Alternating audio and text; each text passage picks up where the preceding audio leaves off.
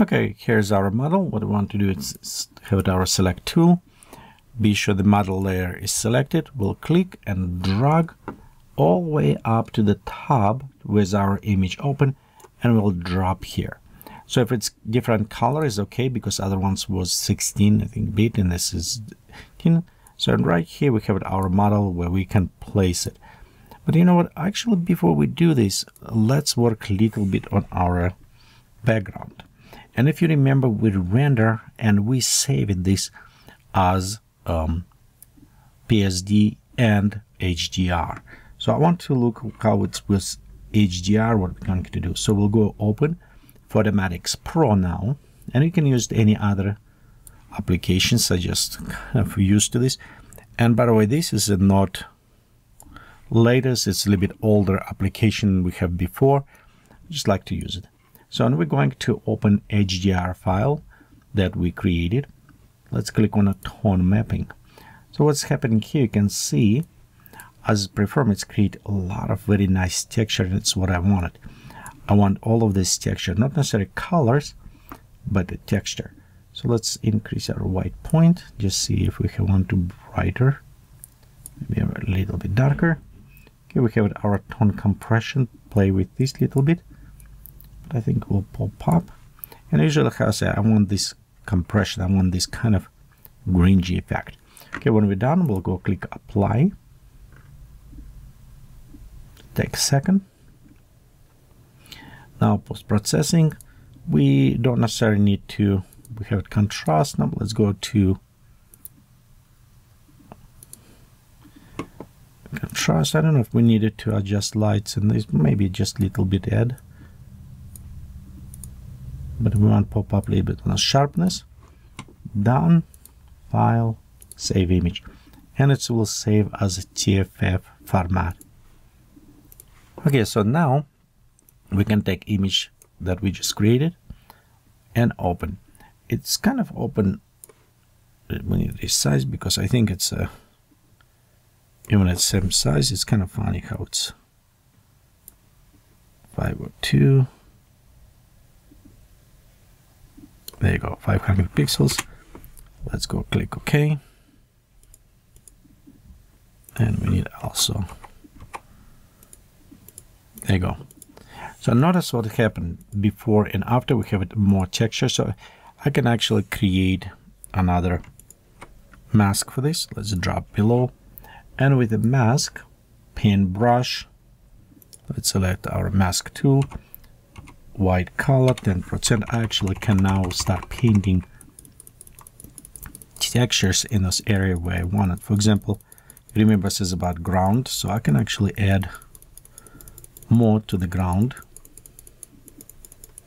Okay, we can add a little bit to the planet, to those guys, make them a bit more grungy, kind of stand out.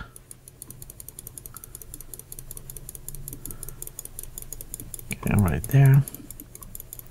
It's kind of almost painting some of this grungy effect right there, before and after.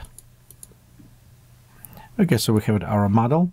Let's place it, and I think, okay, oops, select model. We want to place somewhere around here. So I want under feet, we can put it some text, but also I think that is kind of positioning. Overall, first what is happening, of course, our contrast is different and our coloring is different. So we want match those two. And it depends what you're going after. If you prefer background match model, if you like how model look, you can go one way or another. Sometimes you want to do for both. So if you want to do for the background, we'll go with create curves between background and model. We'll switch to luminosity, and based on luminosity we actually can go ahead and bring a little bit more contrast up. I don't know if I like this way, but we'll just do a little bit. Okay, and on a model, same, we can go create another curve. But if we do to the model, be sure we link it them together. Now this is will apply only to our model. We'll go select this to luminosity, and now with luminosity we can actually take and take just slightly adjusting. So we're going a little bit make flatten on a contrast, and maybe bring up. Overall, you can see we're matching one way. So it will be our contrast.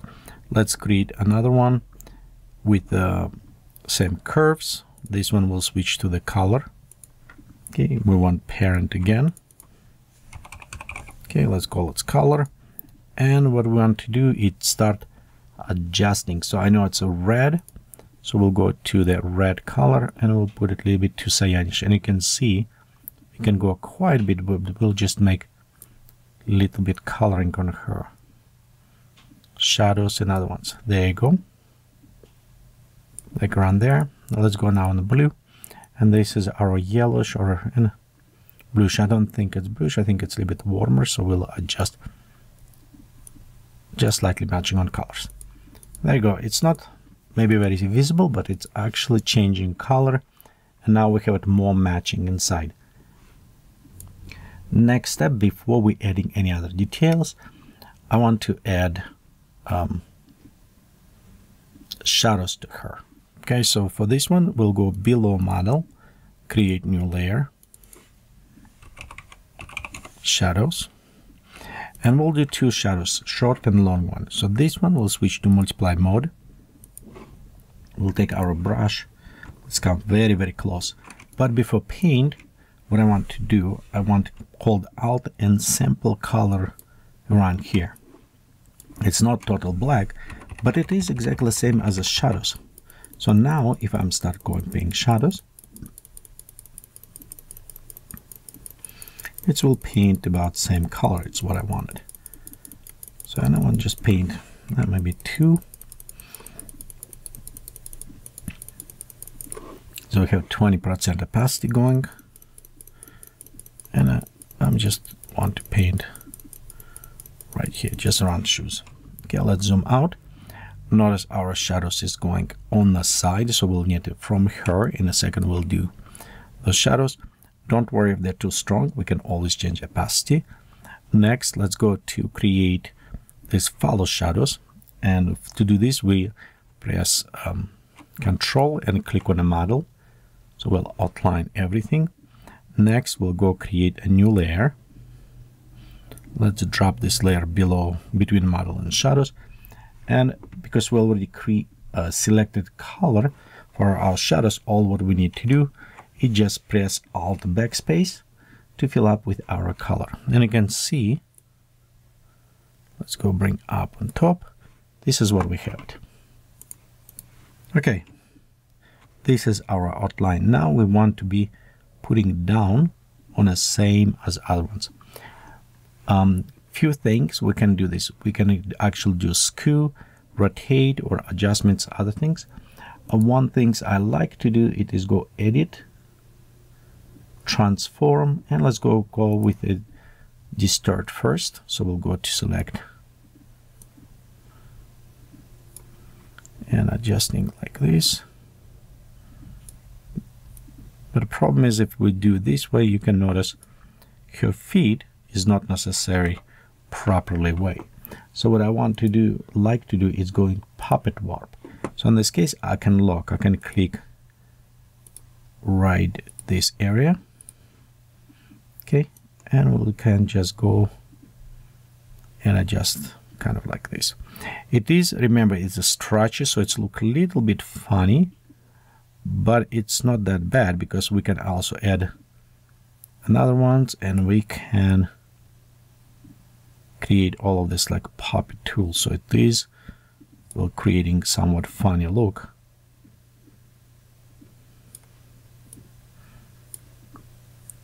But it could create a very nice adjustment.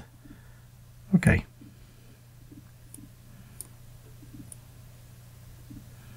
So we'll adjust here.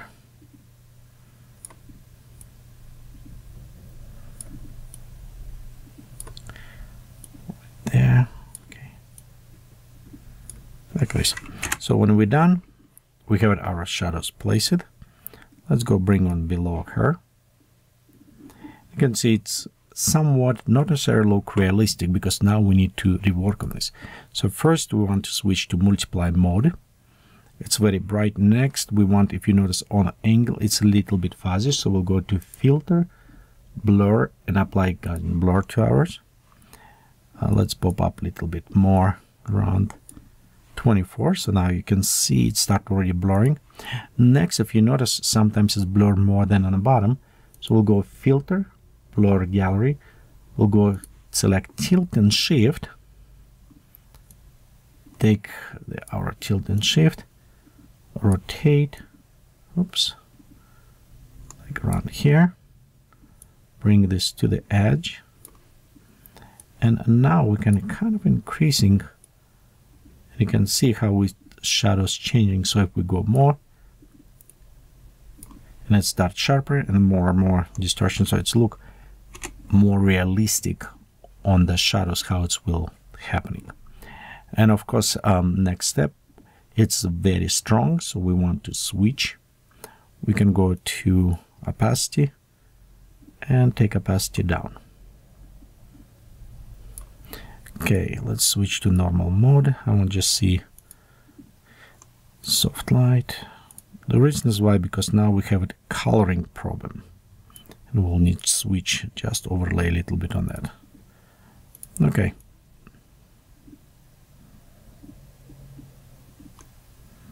I think around here.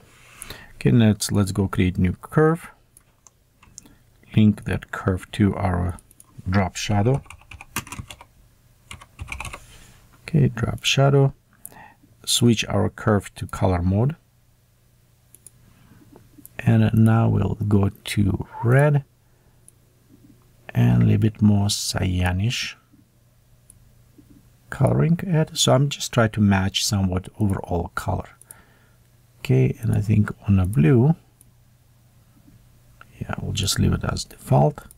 Let's go to all colors RGB. Just a little bit right there, I think. So kind of a little bit matching. Again, we can go inside and just adjust a little bit more. Okay. Don't worry if it does not match 100% because we will apply other effects to this as well. It's maybe needed a little bit more adjustment. Kind of hold down shift. Maybe need just a little bit this way, I think. Adjustment, a little bit more shadowing. There you go. Okay, next, it still does not match, and a problem with this, because we also need to apply overall shadowing. We'll go on a shadow above. Let's create long shadow. Okay, we'll switch this to multiply mode. And again, with our brush, on just slightly like this. So it's overall kind of lighting.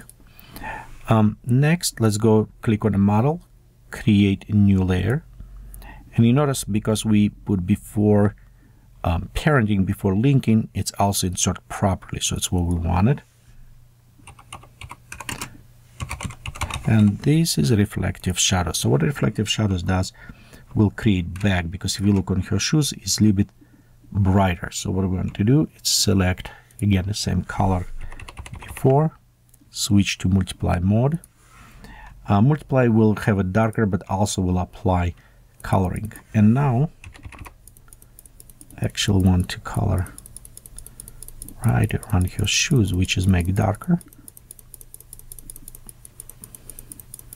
But you will see it's kind of start fading. Her shoes will apply a little bit more. Of course, this below shadows, the dark one, I don't necessarily like them. We'll go fixed in a second. They become a little bit too dark. Very close ones. Okay, let's increase, and I want to just apply a little bit more, like reflective on the guns, reflective on her clothes a little bit. Overall, we can see before and after. Okay, so these short shadows right here, we have it. I think it's a little bit too strong. We'll just kind of remove a little bit like this. There you go. So at this point we added shadows, we taken tied her in. Let's go, and then next we'll start kind of more stylizing, maybe add some smoke effect to this.